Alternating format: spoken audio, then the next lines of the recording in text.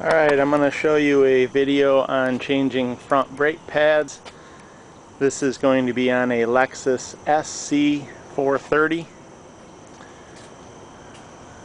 There is a certain style brake pad that I couldn't find much information on that Lexus has. It is a very heavy taper on the pad. You will find this on GS's and also other models. As you can see, they've scalloped, or I believe they call it a J-cut, on the pads. These are factory Lexus pads. These happen to be 04465-22312 pads, but I know the GS's and some of the others have converted over to these as well. The biggest thing to remember on these is the taper goes down when your caliper is in the back. It's going to be actually sitting in there this direction with the taper down. I already did one side, but I'll show you a full side. Pretty quick job. No other items to really worry about. Let me set the camera up here.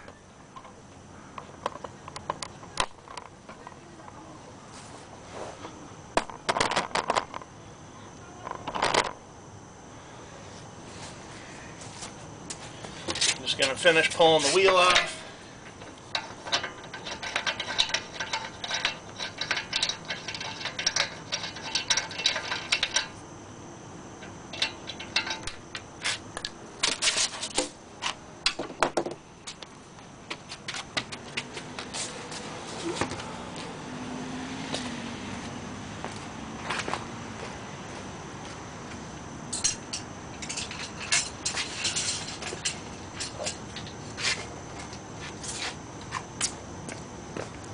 I've already got the tools out I need.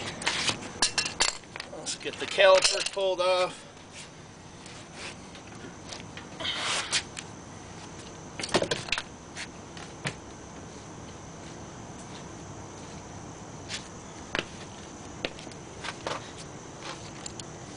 Caliper mounting bolts are 13mm.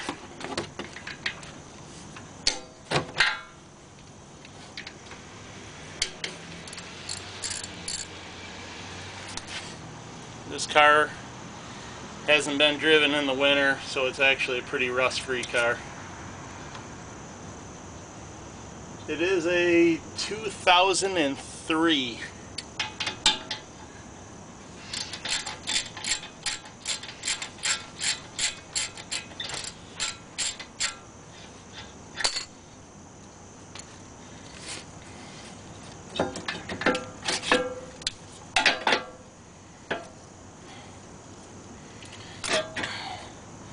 Pad holder, they had some squeal stop on them. It was stuck to the caliper. Make sure you look at that and don't double them up if you bought new shims.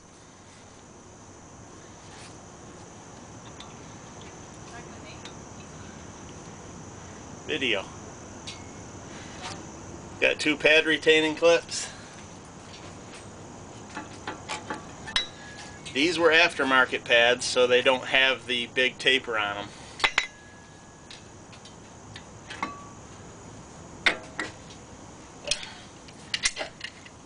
I just use big channel locks. I use a pad because it's a double piston. That way you can compress both at the same time. You could use a C-clamp or a pad spreader.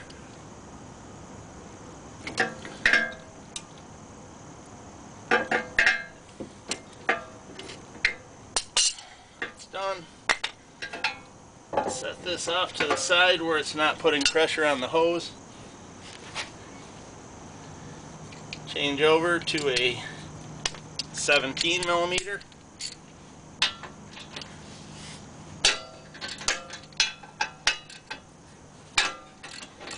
So you can pull the pad holder off. Caliper mounting bracket.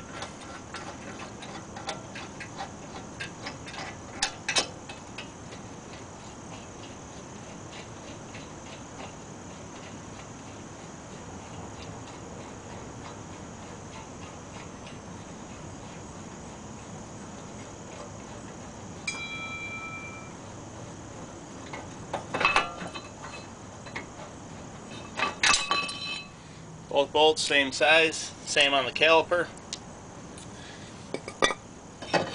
My rotor did come right off.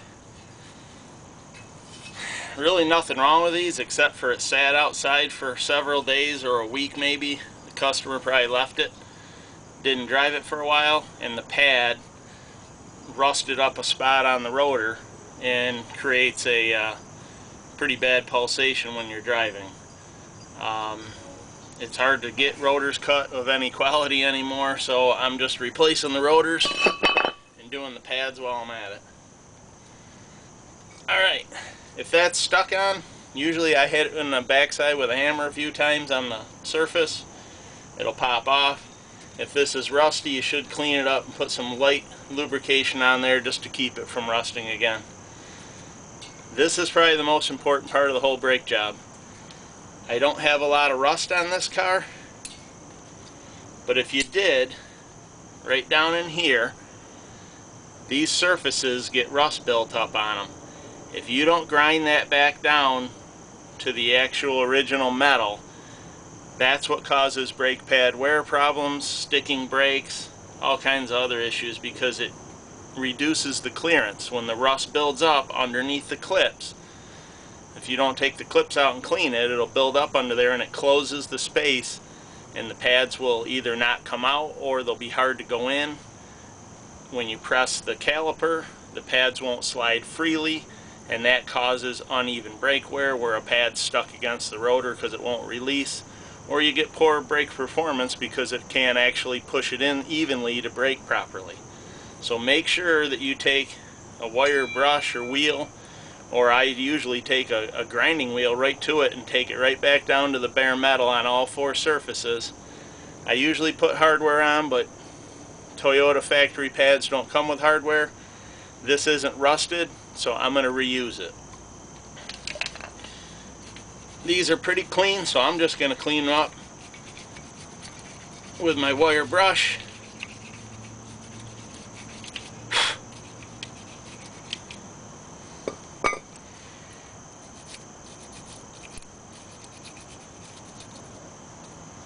Top and bottom surface, make sure there's no rust on the bottom either going back in, or that'll create a problem just like rust on the bracket.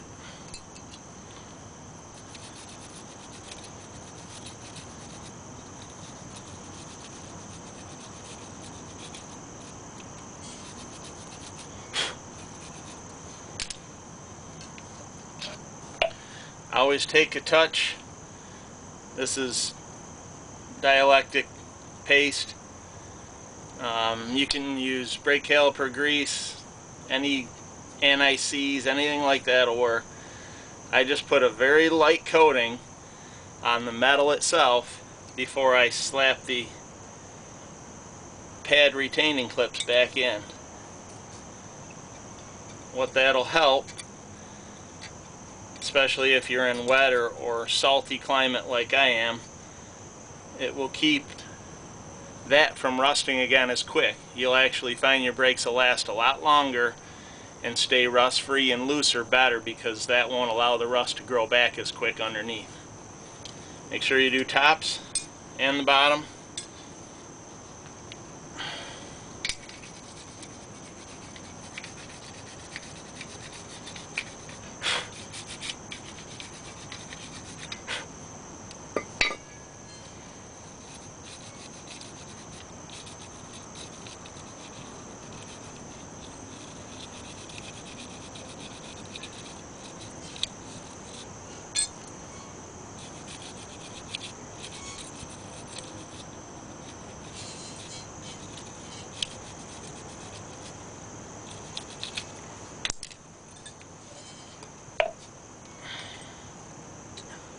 Just a little. You don't want so much that it's squeezing out and getting on the brake rotor after. Just a thin coating on all the surfaces.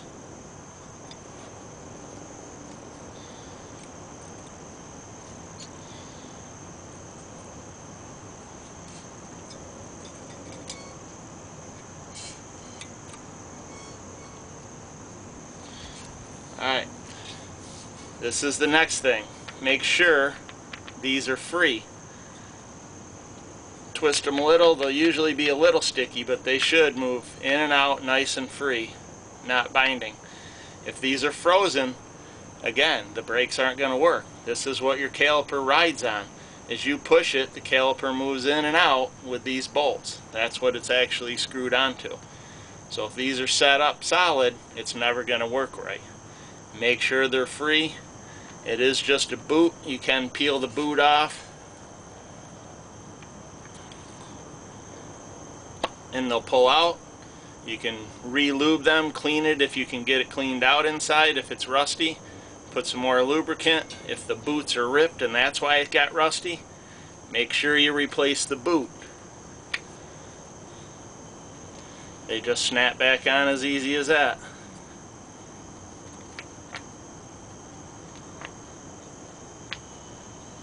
I keep them pushed in so I can put the caliper back on.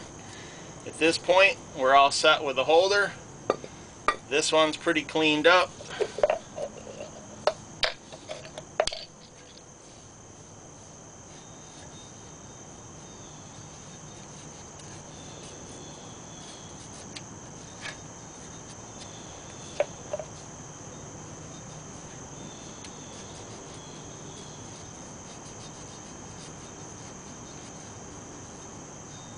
Again, go light here. If you get too much grease and it gets on this flange, your rotor's not going to sit flat against there if you got a big wad of grease under there. Just enough here, because I'm in a rust area, to keep it from rusting or seizing up. I get my rotor.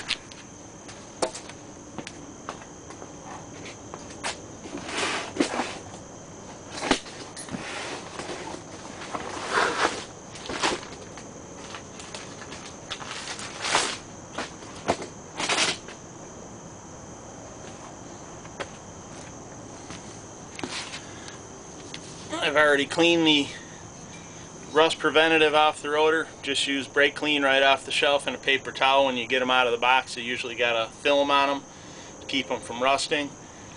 Spray them with brake clean, wipe off both pad surfaces, and they're good to go. These holes here, I don't have the rust problem here, and the rotors that were on there had multiple holes. But try and put your rotors on the same position they came off before. What you'll find in rust prone areas is rust has settled in on this hub in a certain spot.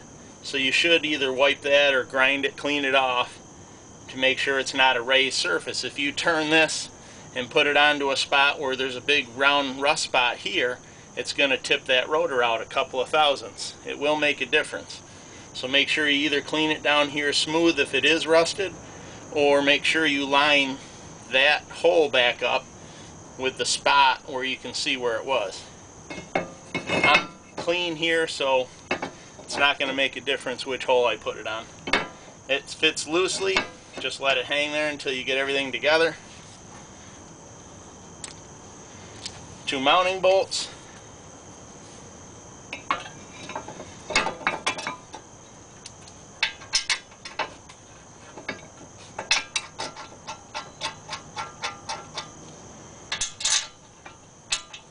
Usually have to hold the caliper bracket and the rotor at the same time just till you get it lined up. Otherwise that'll want to tip, and it tips your bracket and then the threads won't go in. Always hand start all the bolts. I do use a impact wrench usually, and or air ratchet. I'm just not doing it today to show you guys. It's just as easy with hand tools.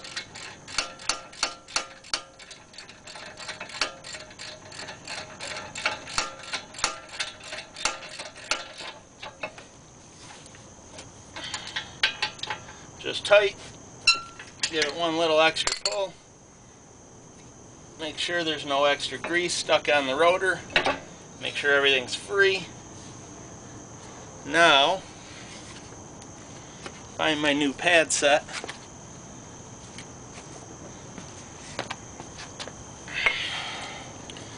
This is where we'll see the taper here, and the taper on the front will fit on the back side. The sounder should be on the back side. The one without the sounder for the brake pad wear goes on the outside. They have to be matched. This one will be here, this one will be on the outside. The two chamfers are both on the bottom and the pads are facing the correct direction. Now I do need to change those clips off.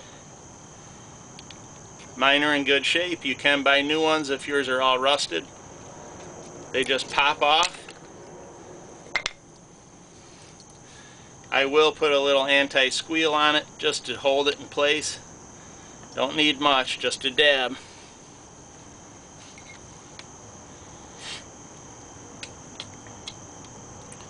It simply slides over on the pad and taper down.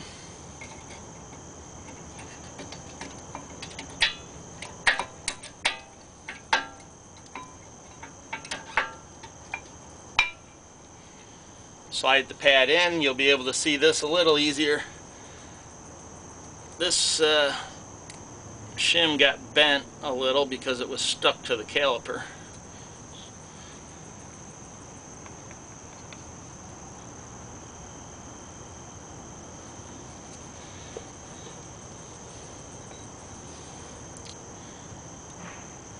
The single goes to the inside. You'll actually, this one doesn't have it on the outside, but there's a little cutout in the pad, and that one fits right in the center of that cutout and just sticks on there. It's free floating, so it moves around. Again, the cut's going to be on the bottom. Simply slide it in. Now both pads are in place.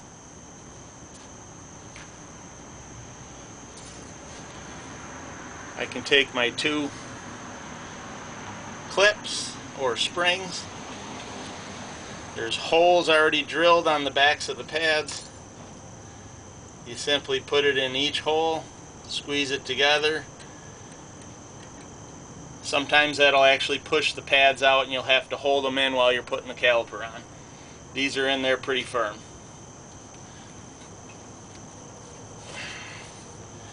Make sure you do not twist the hose on your brake caliper. I've seen people set it down and pick it up, and they set it back down. It'll fit, but your hose is all twisted up, and it's going to create problems when you turn, or in distance when you're making a turn. It may actually shorten it and break your hose, or over time could cause a braking issue or a pressure issue also. Slide your caliper over with everything all undone. Should slide right over. This is where you want to make sure those two mounts in the back for your screws are in.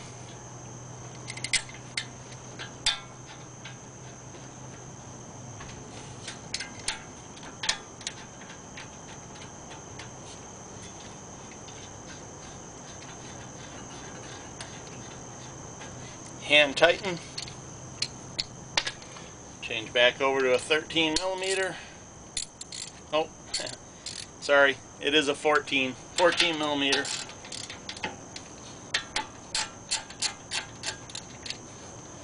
Alright, hand tight. And then just one more little tug. Make sure everything's free. That's basically the entire brake job. Do that on the other side in reverse order. You'll be done with the whole brake job in an hour and it'll be done right. Just make sure you clean up those slides where the pads go into those caliper holders. That's the most important part of this whole brake job. When you get in, the calipers have been compressed. Make sure you press 2 or 3 times on the brake pedal. It'll go down towards the floor until that piston is pushed back out, touching the rotor. So just make sure before you go and back it out of the driveway, get it off the stands. Make sure that you press that brake pedal 2 or 3 times to firm it up. Be good. Put the wheel on, torque it down, and good to go. Thanks for watching.